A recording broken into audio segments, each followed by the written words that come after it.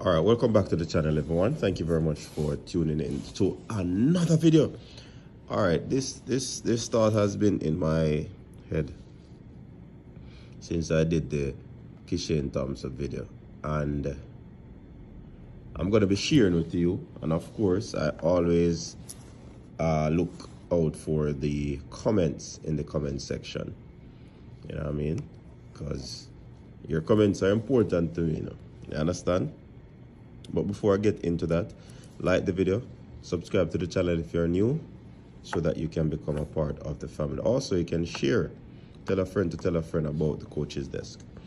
All right, so let's talk about our male sprinting, because since Usain Bolt, it has basically took a nosedive. We are not seen as the leading sprinting prowess in the world right now in terms of on the male side. And how it is right now, it is not really far-fetched in terms of dominance from any particular individual. The only thing that we could say right now is that Noah Lyles is actually dominating the 200 meters, and he is the man that has won the double. That has not been done for a while, the 1-2 double. He is also making speeches that he is going after one of the records. And for me, the 100 might be difficult for him. The 200 is still, you know, a way off, but that could be the closest that he goes to getting one of these records, the great legendary Usain Bolt's record. Talking about Usain Bolt, Usain Bolt recently made a post of, you know, talking about nothing would have been done where his financial saga is concerned.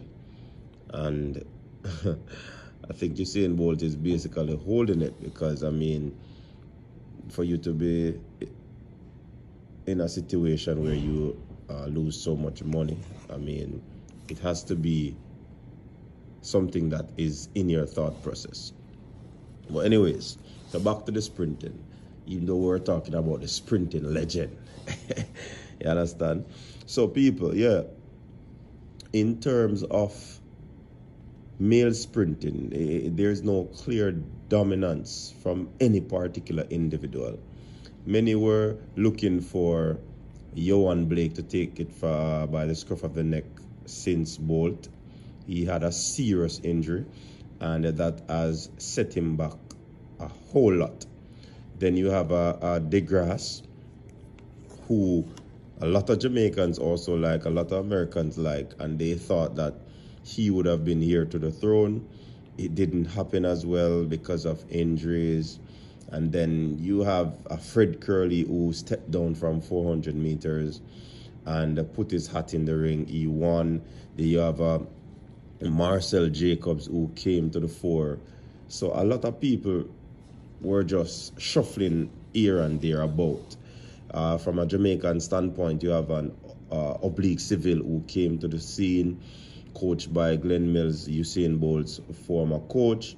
So a lot of talks where male sprinting is concerned. But when you look at the Jamaican standpoint, I think there has been a slight resurge in the sprinting department for the Jamaicans. You have a Oblique Seville, you have a Blake, yes, the younger Blake. He is one that emerged on the scene.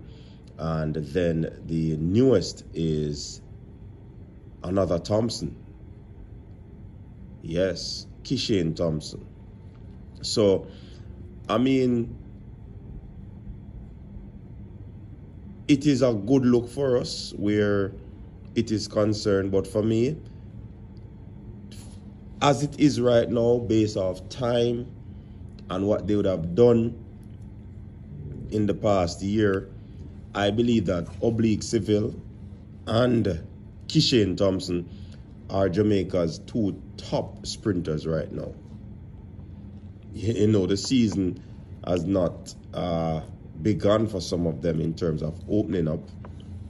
But as it stands, Kishane Thompson. So Kishane and Oblique Seville are basically the two top athletes right now, male sprinters in Jamaica. You know, the problem I'm having though, gone are the days when you have an athlete as a sprinter used to do the 1 and the 2. Now, more so, a lot of athletes are only focusing on the 100 meters. And that is telling for me that, I mean, yeah, it is good. You know, the 100 is the blue ribbon event. But for me, I definitely like when the athletes are engaged in the 2 sprinting event. But that is not really the case right now. But separate and apart from that, Oblique and Kishane, 2 fine sprinters. I mean, I think they are the 2 persons, along with Akeem Blake, that will basically push the male sprinting of Jamaica this season coming up, Olympic year. But I don't know which one of these athletes, Oblique and Kishane, do you see as the better sprinter? Because for me, each of them has their own individual prowess. I think Oblique Seville is a little bit fluid. He's a cleaner sprinter than Kishane Thompson. Kishane Thompson seems to me that he's more of a power sprinter.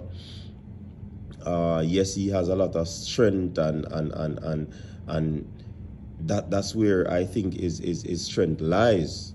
You get what I'm saying? So who will come out on top this season? A Kishane or an Oblique Seville? I mean, you have persons who are saying that Kishane can't walk in a oblique shoe, and I mean, Oblique is just a newbie. Not Oblique, Kishane is just a newbie, and Oblique is the better sprinter. I mean, they are not far and wide apart, you know. They are 9'8" sprinters. Both of them are 9'8" sprinters. But in terms of technical ability, I think Oblique has the upper edge in my estimation. But who will deliver on the day, you still don't know, because it has not happened yet. Oblique would have had more experience. Kishane, very fast, but only in one-half race. Is he a next Asafa Powell? Can he manage the rounds? But of course, he's trained and coached by Stephen Francis. You think Stephen Francis is not going to fix those stuff? You think Stephen Francis is not mindful of those stuff? Of course he is. But we will have to just wait and see come this season to see which one of these sprinters will actually surge to the pinnacle of the sprinting chart. Definitely, I'm looking forward to it. But